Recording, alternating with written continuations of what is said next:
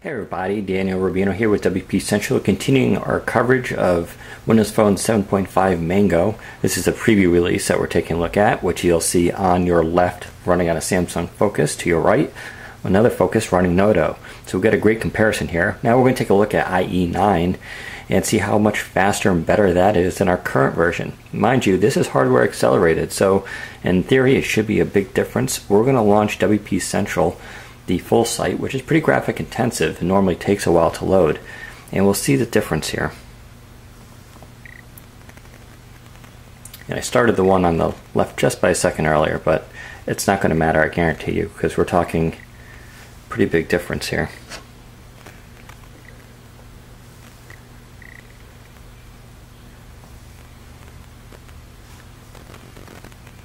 And I'll let you know, you might not be able to see the bars, so I'll let you know when they're actually finished. And the one on the left just finished. So now you can start your countdown clock and see when the one on the right finishes. And it's very fast. I mean, look at this. There's no stuttering or anything. You can zoom in very quickly. The pinch and zoom works great. And we're still waiting on the one on the right. And there it goes. It just finished. So it'll take about a second off of that between the how I started it, slightly off, but you get the idea. Hardware acceleration is a big difference. You can also see much more of the screen now between the two because they got rid of all the Chrome. If you hit the little tabs here, you can see the differences in options. You have your tabs, recent favorites, add to favorite, share page, pin to start, settings.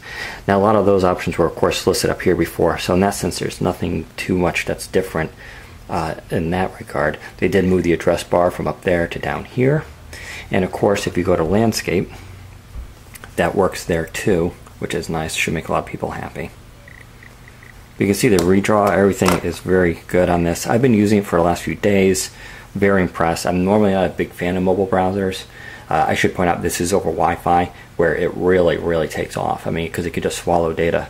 And for those wondering with dual cores, I mean, this is a great example of how a dual core could probably take advantage of this, because in the Internet Explorer could use, presumably one of those cores to make it even go faster. So let's take a look at something else now. Let's take the ACID 3 test.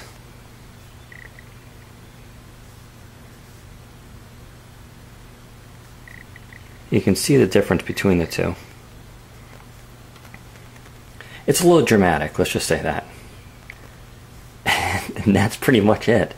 I mean, the one here, so this drew it exactly the way it's supposed to. If you look at the sample image. And this, it got 5 out of 100. And it doesn't even look right if we can look at that's what it's supposed to look like, 100 out of 100. That's the ideal.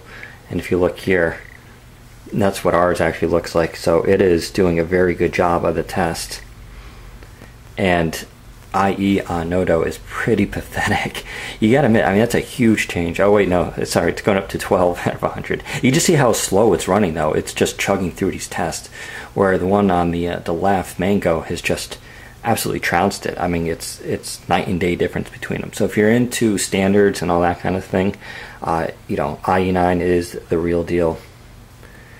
Let's go to the Internet Explorer 10 test. You can kind of look at a few of these. Now, Microsoft released this site a few days ago. It's a way to test your browser. And I'll show you some of the things it can do.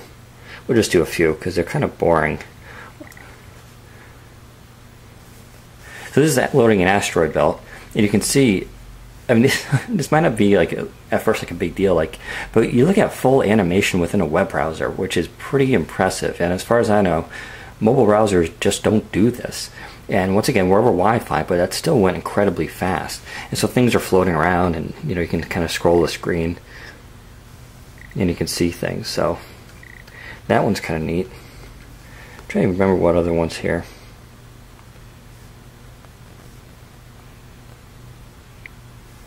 Pulsating bubbles is kind of impressive. So once again, full screen animation, rocking on the Windows Phone.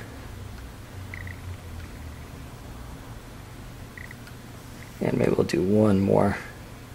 I don't even think I've tried some of these, so Let me try the speed reading one. I think this is the one that they've demoed before.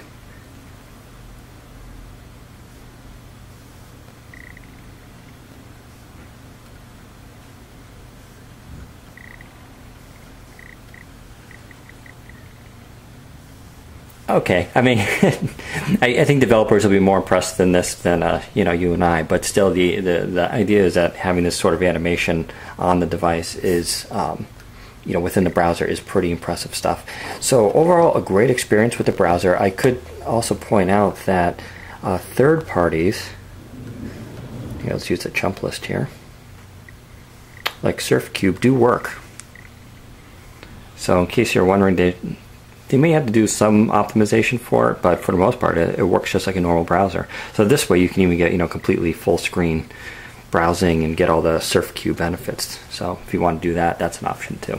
So there you go. Very impressed with IE9. It is the real deal hardware acceleration and full compliance with web standards, and it's a great experience. And like I said, over Wi-Fi, it's a rocket. So there you go. Take care, everybody.